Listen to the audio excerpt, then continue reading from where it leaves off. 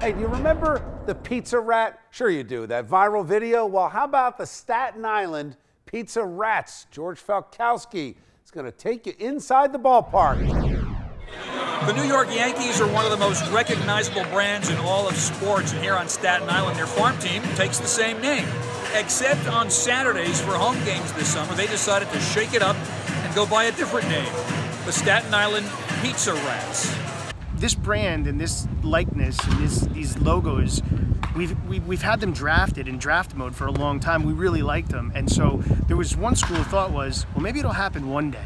So let's not kind of half let the cat out of the bag. Like, let's do it all at once. The cat out of the bag, or rat out of the bag. Now, there's some discussion as to whether or not the team's name, chosen in a fan vote 2 years ago, was inspired by the famous YouTube video of a rat dragging a pizza slice down some subway stairs in New York City. Whatever the case, they've hit the jackpot on Staten Island.